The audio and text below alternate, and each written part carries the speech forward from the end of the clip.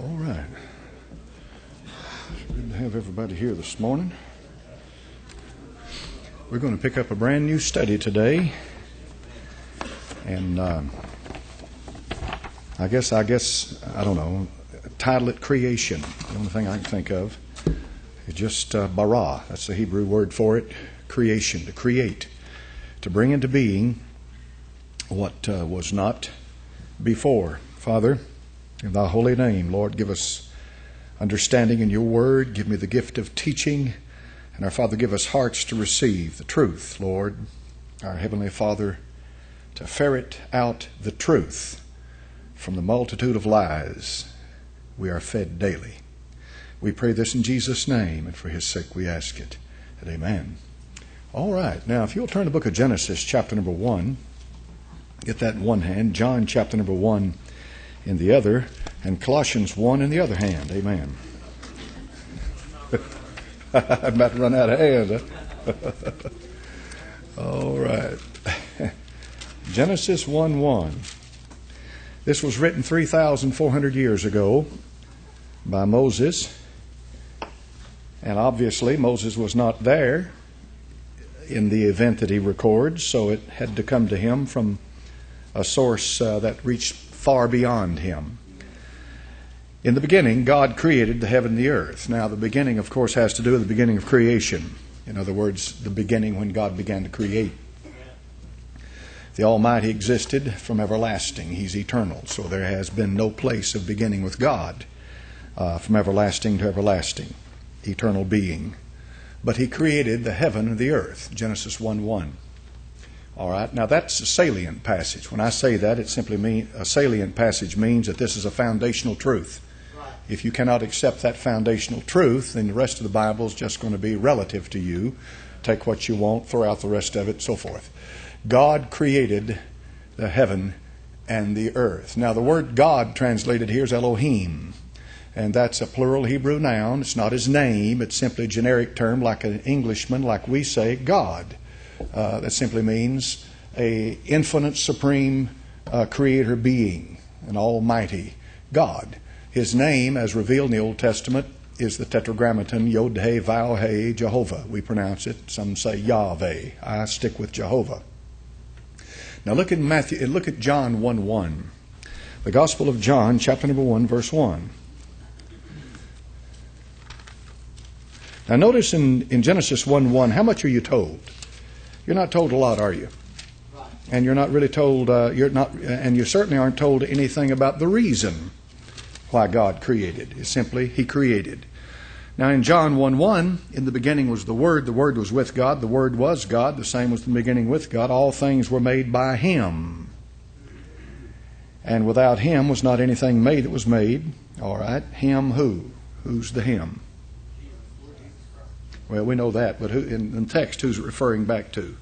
The Word. All right, the Word. The Word, therefore, is the Creator. So we're a little more specific then. Moses told us God created. All right. John tells us the Word created. All right. And then, of course, John tells us in John chapter number 1, the Word became flesh and dwelt among us. So that tells us even more. That tells us it had to be the Lord Jesus Christ. Now, the Apostle Paul in the book of Colossians gets into much more detail about the creation and why the creation. Look at Colossians chapter number 1 and verse number 16. Colossians 1:16. All right. The Apostle Paul, being a learned Jew, who knew exactly what Genesis 1:1 said. He had Genesis 1:1 in his lap. He had read it from a child.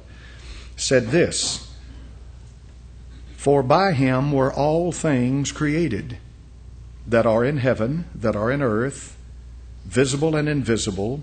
So therefore we have a world of invisible things brought into being." That tells me that even though I can't see it, I cannot deny its existence. That opens up my mind. That allows me to understand that the creation is much larger than the physical creation. See? The creation is much larger than the physical creation. The creation gets into the realm of the invisible. which therefore, as far as our laws of science are concerned, is not physical. So the apostle says, "For by him were all things created that are in heaven, that are in earth, visible and invisible." And then he gets into a little more specifics, whether they be thrones or dominions or principalities or powers. And all things were created by him. And note what he adds here, and for him. Now, in the book of Revelation, chapter number 4 and verse 11, the apostle John reinforces that statement by making this statement: "Thou art worthy, O Lord, to receive glory and honor and power, for thou hast created all things, and for thy pleasure they are and were created." See that? Now therefore we have a reason for the creation. God just didn't decide one day while he was bored to create and bring into existence. And then after he did it, he said to himself, "My goodness, this would be a good place for man to dwell. So we'll make man." So forth and so on. No, God's God, and he never has had a thought. He's never had an idea.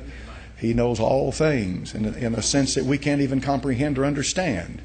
But now the Bible tells us in the Old Testament that God created. Elohim, all right? Elohim did the creating, all right? We know that's a generic term. We know there's no name attached to it. There's no specific identity attached to it in the simple sense, God. Then the Apostle John tells us in John chapter number 1 that the Word did the creating and the Word became flesh. Well, then we know from that we can connect the Word with God, and we say the Word is God, and therefore the Lord Jesus Christ is God by those two statements. And there's far more than that.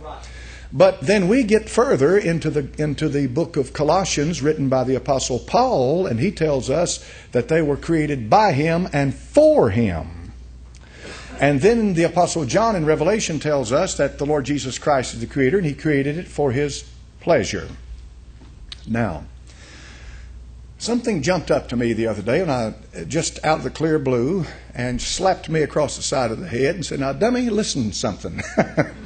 I said, "Yes, Lord, what is it?" He said, "Have you ever really considered why God created this universe as it relates to the Lord Jesus Christ?" I said, "Well, you know something? There's something there, isn't there?" "Yes, there is.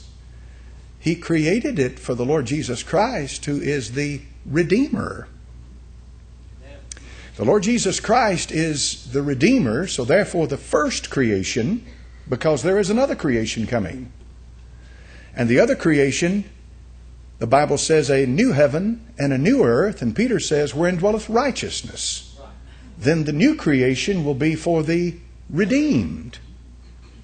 So the first creation was created by the Redeemer for the Redeemer. So when we look at it in that sense, then we ought to be able to see the marks of redemption and the Redeemer as it relates to the first creation. And I believe we will.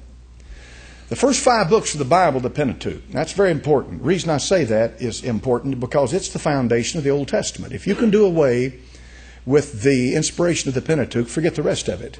It's the foundation. If you can throw the Constitution of the United States out the door, then there's chaos in this country, and every man will do that which is right in his own sight. So Genesis, Exodus, Leviticus, Numbers, and Deuteronomy have been attacked. They were attacked in the 1800s in the schools in Germany, and which called higher criticism, schools of higher textual criticism. The Graf-Wellhausen theory became dominant, and in it they felt like that at least 3, 4, maybe 5 different people wrote the Pentateuch. And they have J, and they have P, and they have this one and that one, and so forth and so on, redactions and what have you and what have you. This is not a study in all that foolishness. But the bottom line is, by believing that, the average Bible student that goes off to a Bible college that's taught the Graf-Wellhausen theory comes out not believing that the Pentateuch is inspired, and certainly don't believe that Moses wrote it. Right. One of the popes a few years back said that Adam and Eve was a myth. And the reason he said that is because he was schooled in the Graf-Wellhausen theory of the documentary hypothesis, it's called. That's why he said that. He does not believe that the book of Genesis is historical. It is historical. Right. He does not believe that the book is historical. It says God created the heaven and the earth. The book of Genesis is foundational. because it lays forth the foundation of why God's relationship with man is in the mess it's in right now. Because man fell. The book of Genesis, therefore, becomes foundational in the sense that it teaches everything that is built on later in the Bible. You must have the foundation. You can't build without it. And so the book of Genesis is the book of beginnings. But the second book in the Bible, the book of Exodus, has a theme that runs through it. From chapter 1 all the way through the end of the book. It has a theme, a dominating theme. And what is that? Redemption. Somebody said it. Redemption. It is the theme of redemption. So no sooner has God written the first book of the Bible than He comes out with the major theme of the Bible, redemption. Redemption means to purchase back, to buy back. And the third book of the Bible is Leviticus, the tribe of Levites, the handbook of the priest. The third book of the Bible is the handbook of the priest. It taught him how to offer sacrifices and how to approach God, what God would accept and what God would reject, what was clean and what was unclean. The book of Leviticus, therefore, becomes the foundational book in all of the books that follow as far as the sacrifices are concerned. You couldn't have them without Leviticus. Leviticus taught the priest exactly what he had to know to approach God. The book of Numbers, as the book implies, is the numbering of Israel. It has to do with their wanderings. It has to do with their 40 years in the wilderness. It has to do with their rejection of the covenant promises and the payment they made. The whole generation died but for Joshua and Caleb. Then the last book of the Pentateuch, which is the foundation of the Old Testament, is the book of Deuteronomy. And the word means the second giving of the law, deuteros and nomos. It's a conjunction of two words, second giving of the law that was given at Sinai. Therefore, it binds Israel to their relationship with God in law throughout all of the Old Testament. So as I say, Genesis, Exodus, Leviticus, Numbers, and Deuteronomy become foundational. It's the very heart and soul of the Old Testament. Take it out and the rest of the Old Testament is nothing but conjecture.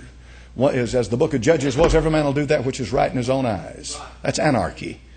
And with anarchy there is no rule of law and there is no civilization.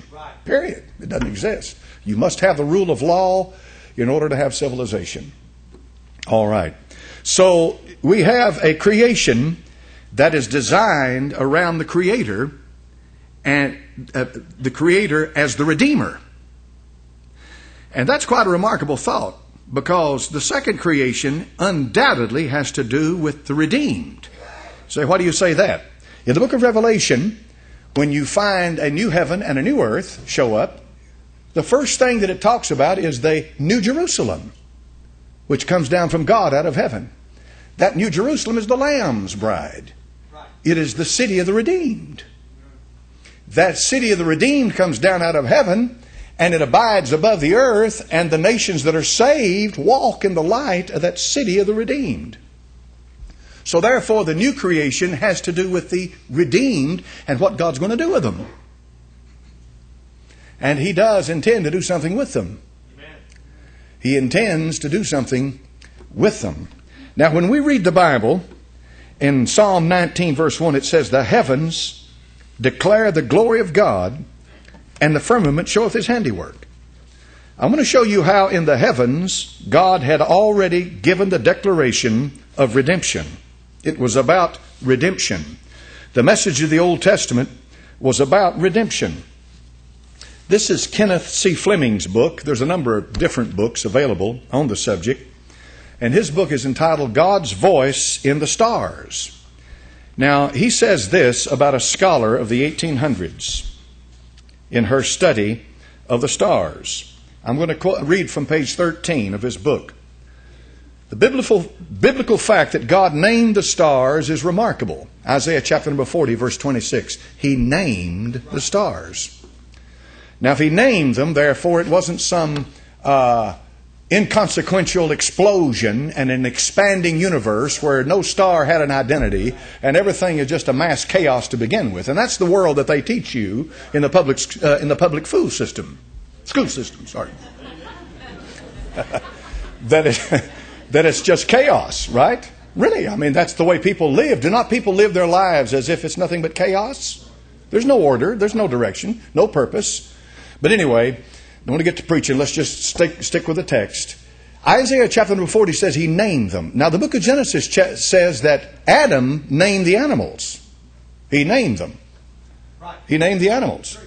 And, for example, look at the animals, the names that are attached to these animals. You can trace this back and you'll find out these names go back into antiquity. For example, the name giraffe. Everybody knows what a giraffe is, don't you? How many believe that name giraffe means long neck? They've got a long neck, but that's not what it means. It means swift. It would amaze you. You'd be very surprised to find out how fast a giraffe moves. He is so big that when he moves his leg, like you'd move your leg 6 inches, he's moving his leg 60 inches. And the same effort. And that it applies to all of the animal creation. Adam named them, and he had a reason for naming them. And Hebrew was very practical. They named according to what they saw or a prophecy from God. But in any event, God named the stars. Now, why did he name them? If he named the stars, Isaiah chapter number 40, there must have been a reason for that.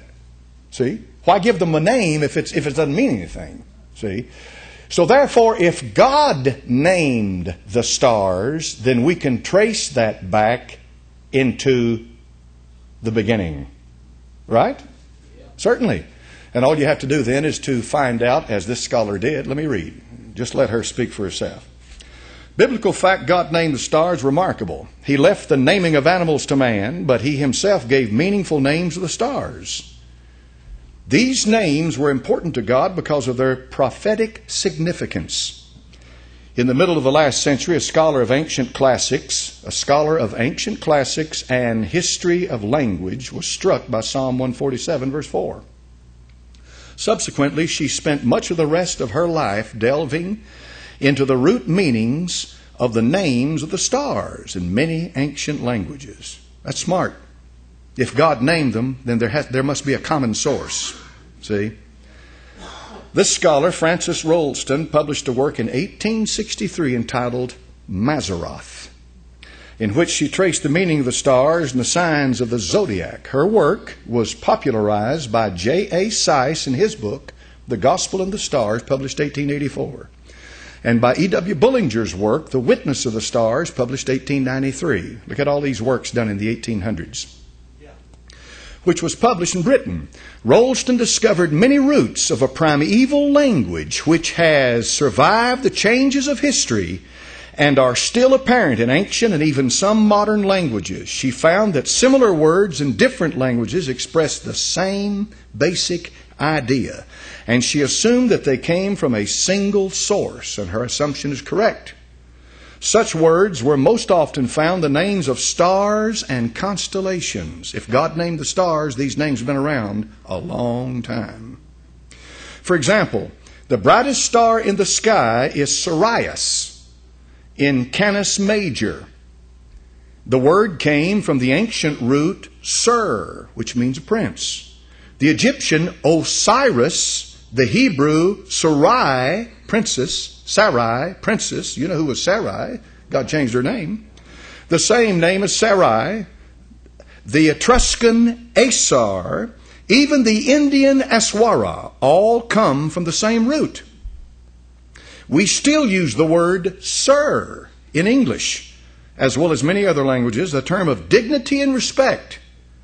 In this way, Miss Rolleston traced the names of over 100 stars and found in them the great prophetic story of biblical redemption. That's amazing, isn't it? Let's put some of that together. A common source of the names of the stars. A common message in the names of the stars. Now, folks, that just doesn't happen. There has to be an intelligent mind that's creating this and putting this out there. And also, it declares this to men. God wanted men to know. He wanted them to know what was happening. Now, I just picked this book up a half hour ago in my office. Just a half hour ago. I didn't even have this when I did my study. But I saw that and I thought, what's this guy going to say? Flip to it, and right off the bat, he's saying the exact same thing that God gave me. It's the message of redemption. That's the story. When you start in the constellations, 12 of them, the first one is Virgo, the last one is Leo. All right? Virgo is the virgin, Leo is the lion. You run the circle of time, start with the virgin and end with the coming of the Lion of the tribe of Judah. Revelation 5:5. Hath prevailed to open the book and to loose the seals thereof. In 1400 BC, Moses wrote the Pentateuch, but was God's word manifested before Moses wrote the Pentateuch? Look at the book of Job, for example. Let's look over at Job. I want you to see something here. The book of Job, and as I've said to you time and again, nobody knows exactly how old Job is, but we know that at least he was a contemporary of Abraham, which put him about 1900 BC, somewhere along in there, all right? So the book of Job is written with no Bible in the world, all right? No Bible exists. It does not exist in written form. In the book of Job, chapter 38, verse 1. Then the Lord answered Job out of the whirlwind and said, Who is this that darkeneth counsel by words without knowledge? My goodness. In other words, a talking head has no clue where it came from, where it's going, or the effect it's going to have. Gird up now thy loins like a man, for I will demand of thee, and answer thou me. I've got a question for you. That's the way we'd say it today. Where wast thou when I laid the foundations of the earth? Declare if thou hast understanding. Who hath laid the measures thereof, if thou knowest? Or who hath stretched the line upon it? In plain words, it has its bounds, its reasons for being where it is, exactly where the stars are located. Whereupon are the foundations thereof fastened? They used to think that the earth sat on the back of a huge tortoise, or Atlas held it up, or something of that nature. They thought it was flat at one time. They certainly did. They told Columbus, you'll sail off of the end of the earth and fall off into nothing. And they feared that. But you know, the Bible says the earth is a circle. Right. Amen. Right. And when the morning stars, now go back to verse 6. Whereupon are the foundations fastened, or who laid the cornerstone thereof? Amen. Yeah. That cornerstone, Yes. not only is a physical thing, but it's prophetic. When the morning stars sang together, who's the morning star? Who would this be, folks? Who do you think the morning stars? They predate the creation of the earth, obviously, as you can see. Now, was man before the earth, or was man after the earth? Did God make man before he made the earth, or did he make man after he made the earth? After, obviously. So these morning stars, therefore, are not men. They must predate men, and obviously they're angels. When the morning stars, notes carefully, sang together, isn't this amazing? And all the sons of God shouted for joy. He let them be an audience to creation. Boy. So therefore he made living beings before he made physical things. Is that not what you get from this? Yeah. Yes, he did. Or who shut up the sea with doors when it break forth, as if it had issued out of the womb? When I made the cloud the garment thereof, and thick darkness a swaddling band for it, and break up for it my decreed place, and set bars and doors, and said, Hitherto shalt thou come, but no further, and here shall thy proud waves be stayed. My goodness. Hast thou commanded the morning since thy days, and caused the day spring to know his place, that it might take hold of the ends of the earth, that the wicked might be shaken out of it? It is turned as clay to the seal, and they stand as a garment. And from the wicked their light is withholden, the high arm shall be broken. Hast thou entered into the springs of the sea, or hast thou walked in the search of the depth? Have the gates of death been opened to thee, or hast thou seen the doors of the shadow of death? Hast thou perceived the breadth of the earth? Declare if thou knowest it all. God says, you want to argue? Come on. Present your case. Where is the way where light dwelleth? Man, that's a good one. Because we know that light's a ray. You know what a laser beam is? A laser beam is intensified, concentrated light. And it moves. It's moving. Light is moving. And it is headed in a direction. So therefore it's not coming from every direction. It's coming from a certain direction. Where is the way where light dwelleth? And for darkness, where is the place thereof? That thou shouldest take it to the bound thereof, and thou shouldest know the paths to the house thereof? Knowest thou it because thou wast then born, or because the number of thy days is great? How long you been around, he said. 150 years? Is that all? You've lived 969 years, Methuselah. You're just a baby in diapers. That's what that means. Hast thou entered into the treasures of the snow, or hast thou seen the treasures of the hail, which I have reserved against the time of trouble, against the day of battle and war? In plain words, God said, I have things in waiting right now that haven't even been discovered that will appear at the right moment when the battle of Armageddon takes place. That's what that means. By what way is the light parted, which scattereth the east wind upon the earth? Who hath divided a watercourse for the overflowing of waters, or a way for the lightning of thunder, to cause it to rain on the earth where no man is, on the wilderness where there is no man? In plain words, an awful lot's going on that you don't know anything about. You think man's the center of all things. To satisfy the desolate and waste ground, to cause the bud of the tender herb to spring forth? Hath the rain a father? Or who hath begotten the drops of dew? Out of whose womb came the ice and the hoary frost of heaven? Who hath gendered it? The waters are hid as with a stone, and the face of the deep is frozen. What deep? When the fountains of the deep were broken up during the time of Noah's flood, more happened than simply rain falling from heaven. The fountains of the deep were broken up. When the Lord Jesus Christ went back to heaven, he went through water. Yes, he did. Amen, brother. He went through water. Yep. And just recently, man has finally discovered there's a pile of water up there. Now watch this carefully. Canst thou bind the sweet influence of Pleiades, or loose the bands of Orion? Canst thou bring forth Mazzaroth in his season, or canst thou guide Arcturus with his sons? These are old names. Pleiades, Orion, Mazzaroth, Arcturus. These are names that were written 4,000 years ago almost. Knowest thou the ordinances of heaven? In other words, the cycles of time of heaven. Canst thou set the dominion thereof in the earth? Canst thou lift up thy voice to the clouds, that abundance of waters may cover thee? I want to take one, Orion, from this book. Just one, Orion, of the 12 constellations. It's full of stars that have names. Every single name has a meaning. He has a hypothetical situation here where the descendants of Adam were teaching their children about the stars. So we're going to pick up on this. It's a hypothetical situation, you know. And here's what he says. Orion is to remind us of that coming glorious Prince of Light. In one hand he holds a great club, and in the other hand the skin of a slain lion. This shows his victory over the roaring lion, who is Satan. At the feet of mighty Prince Orion is the serpent. One foot of the prince is raised to crush its head. The bright star that marks that foot is called Regel, which means the foot that crushes. The star in the other foot is Siph, which means bruised.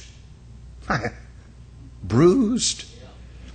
The very word that God used in speaking to the serpent, ye shall bruise him on the heel. Now the attention of Enos, this is the hypothetical little story, the attention of Enos is drawn to the bright star in the shoulder of the figure, the shoulder of Orion. The name of that one, Seth continues, is Betelgeuse, which means the coming of the branch. The branch? Have you studied the branch in Isaiah and Jeremiah and Zechariah? Which means the coming of the branch, while the name of the star in the other shoulder, Bellatrix, means swiftly destroying. The branch will come and swiftly destroy, and he has his foot above, the serpent. Al-Nitak, the right-hand star in his belt, means the wounded. What a prophecy, my son, of the triumphant prince, wounded but coming in power and great glory to crush the enemy of our souls. Now here I ask myself a question. You say, well, there's no truth. You say there's nothing to that. Well, then where did it come from? Where did it come from? If there's nothing to it, why so much connection with the Bible and prophecy? And remember this. This is so very important. What I read to you from the book of Job, chapter number 19, was written about the same time that Moses sat down and wrote, in the beginning, God created the heaven and the earth. You see, Moses did not, well, some speculate he could have, but I don't know. Nobody knows who wrote Job. But Job is old, folks. The book of Job is very old. It could be older than Genesis. And the reason we don't know. If we don't know, we don't know. All you get is speculation. But it is certainly ancient. And in the book of Job, it is clearly has the names of constellations and stars. Why? And why does Job include it in Scripture as if God is speaking first person and asking this individual, what about these stars? What about these names? What about what's going on here? See, you have to deal with that. And of course, I have no problem dealing with that because the Scripture says in Psalm 119, the heavens declare the glory of God, and the firmament showeth His handiwork. Night after night uttereth speech, day after day. It's speaking, prophetically teaching. But now back to the subject. The subject is, it's about redemption. It's about the coming Redeemer. It's about the one who's going to come and finally do away with the power of the devil. And God wrote that in the heavens. Now these wise men, we don't know how many there were. We know that they came from the east. And a lot of speculation is that they came from what's modern day Iran, or at the Old Testament time it was called Persia. Well, the dominant religion in Persia was Zoroastrianism. Zoroastrianism. Every nation had its religion. Every religion has an element of the truth. Okay? When you go back and trace them, they'll have an element of the truth. And when I say element, I mean they have a little bit. They have a little bit. Just a little bit. But without divine revelation and without inspiration, that little bit gets covered up with a bunch of junk. You see what I mean? Probably every Indian in this in North America, Eskimo, Middle America, South America, Aztec, Inca, Mayan, all of them, practically every Indian believed in the Great Spirit. All right, the Great Spirit, the Great Spirit. All right, is He a spirit? Is He great? Certainly. Is there a whole lot more to know than the Great Spirit? Certainly. That's what the Bible's about. But the point is, they seem to have a common understanding. If you have a common understanding, that demands a common source. A common source demands a revelation. If you have a common source, you must have a revelation. In other words, it started somewhere. If you have a common source, where did it start? Who put it there to begin with? Where did this knowledge come from? How did they know this? And that's the point. The point simply made is that God Almighty wanted mankind to know from the very beginning He needed to be redeemed. And He wrote redemption in the heavens, and then He wrote it in the book. And the first book of the Bible that has to do with doctrine, real doctrine, is the book of Exodus, because it has to do with redemption. He redeemed them. And if you'll notice, the book of Exodus is loaded with types. Who's Pharaoh a type of? He's a type of the Antichrist. He certainly is. Energized and powered by the devil. He has a false prophet who performs miracles, doesn't he? To counter the miracles of the man of God. And when he brings them out, when the Lord redeems Israel, what does He have to bring them through? Water. He has to bring them through water. He has to bring them through water. And when the Lord Jesus Christ started His earthly ministry, He went through water. He went through water. He'd been in the wilderness for 40 days. And that was after the water, but He brought Him through water. He brought Him through water. And at the water, God's Spirit came down and said, "This is my beloved Son," anointed Him. So therefore, there's so many connections between the book of Exodus and redemption and the ministry of Christ and the message of the heavens. The first creation, therefore, has redemption marked all over it. Redemption. That's quite a thing. Because the Bible says that it was made for Him. Right? So when the Lord Jesus Christ created, and He's the Creator, a lot of Christians don't know that. A lot of Christians can't make any more of Jesus Christ than a glorified man. Right. Amen. And that's a real big problem. A lot about his humanity, about 95% about his humanity and 5% about his deity. That's what you get in most churches. Right. The Lord Jesus Christ is, Revelation chapter number 1 and verse 8, I think it is. Somebody look that up and read it for us there. I think it's verse 8, Revelation 1:8. And you'll see what John called him.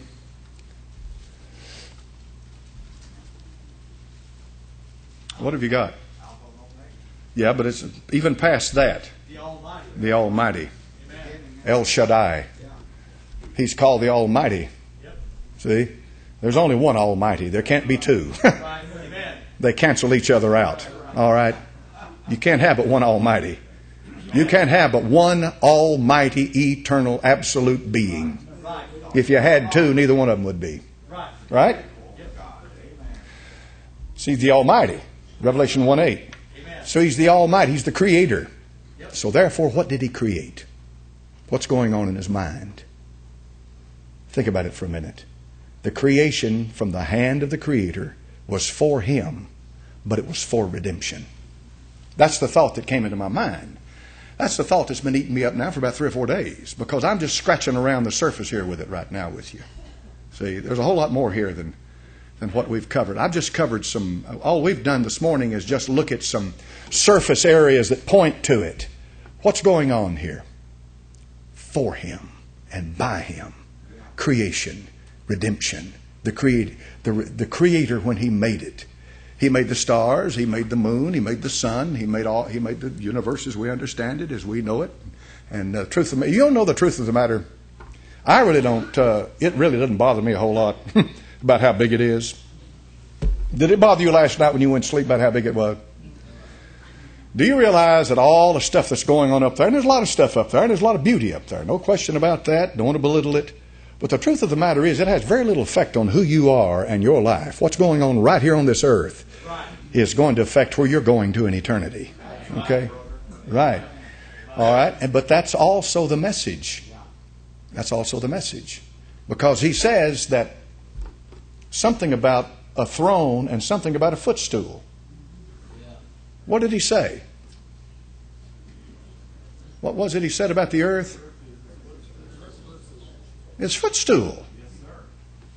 Now, it's almost like the Almighty has taken man, stuck him here, and limited him to be here, and He's not going to get out of here until He gets the issue settled of sin and redemption.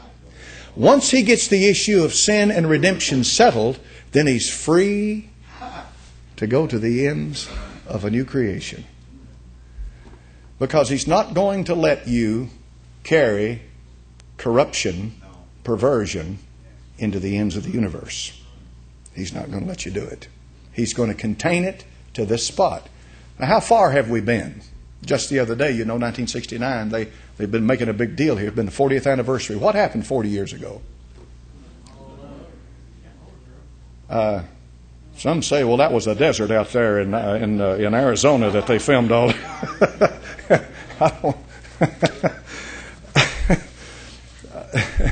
I don't care what it is, folks. There's a conspiracy theory about it. I guarantee it. I don't care what happens. I don't care. I personally believe they went to the moon. How do you know? They brought moon rocks back. No, I'm serious. I believe it. I do. It cost a pile of money. All right, what did they accomplish? When John Kennedy stood up and said, we will put a man on the moon by the end of this decade. All right, he didn't live to see it. But what's the point? What's the point?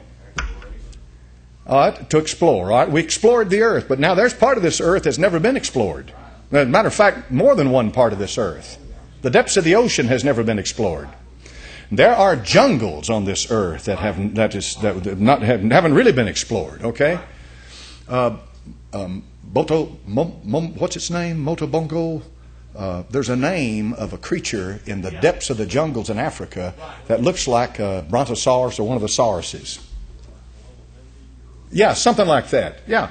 And the other day they sighted it again. Just the other day. And it's supposed to have died out millions and quadrillions and zillions of years ago. But it's still on the earth. See? Still on the earth. And also out here in the ocean. Still stuff out there. In plain words, we don't even know what's here yet, and we're headed up there. You see, the point is, it goes all the way back to Nimrod. What did Nimrod say he wanted to do? What was the point? He wants to elevate himself above the earth. That's the idea. Why does he want to elevate himself above the earth? Why does man want to get off the earth? Why does he want off this earth? Because it's cursed. Do you realize that this is the biggest floating graveyard in the sky? I mean, you get off at a distance, and I've seen the photographs of Earth, and it's beautiful, folks. It is. I mean, it's a sight to behold. But, you're looking at multiplied tens of thousands of hundreds of thousands of graveyards. And that everybody on that earth is going to die. The earth and everything on it, earth dwellers, are going to die. The earth is nothing but death. Man wants out of it. He wants off of it.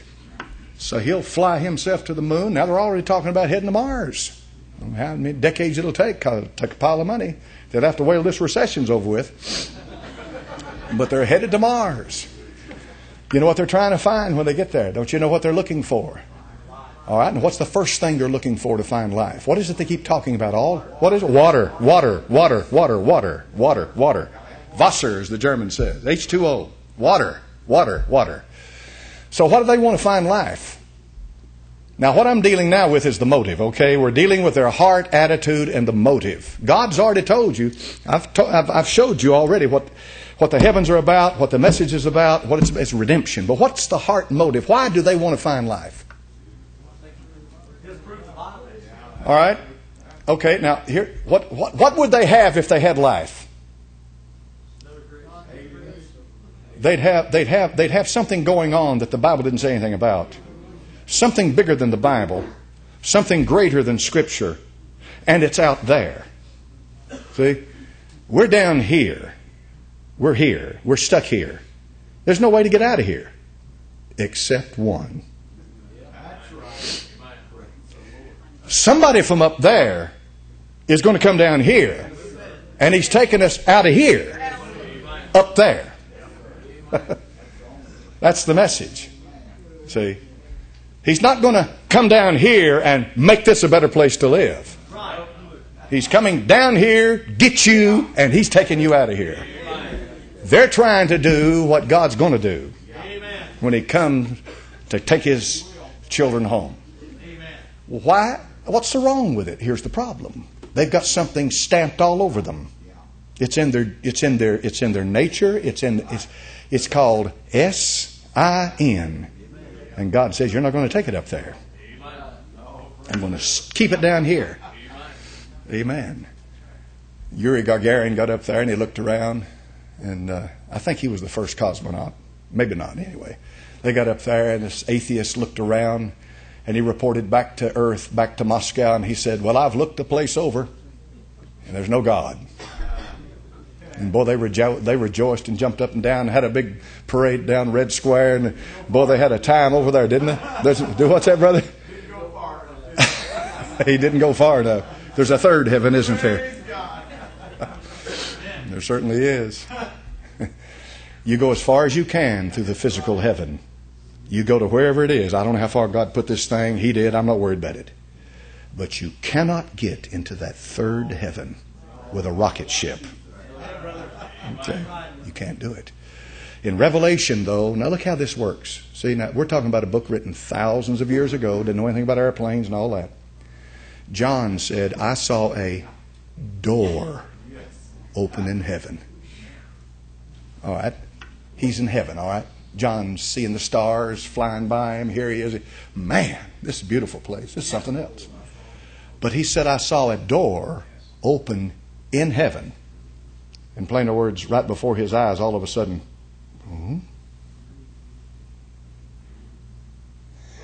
what John saw was the entrance into the third heaven. And the third heaven has to open in order for you to go into it. The third heaven is not a physical heaven like this right here, but it is more real than this right here. And the Apostle Paul said, I knew a man in Christ above 12 years ago, whether in the body or out of the body, cannot tell. He was caught up into the what? Third heaven. So the Scripture has something to say about a place that is not like this place. Amen. And that Russian cosmonaut that's an atheist, lived an atheist, probably died an atheist, but he's not an atheist now. Right. Atheist, a temporary attitude. Right. Amen. Right. That's true. That's just a temporary theology. Right. There are no eternal atheists. They all get converted real fast. Yep. Yes. All atheists. You want to make one mad, you tell him that. Yes, sir.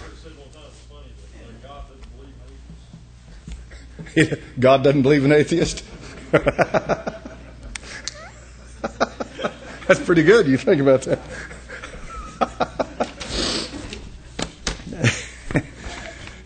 We've run out of time. We'll pick this up again next week, Lord willing.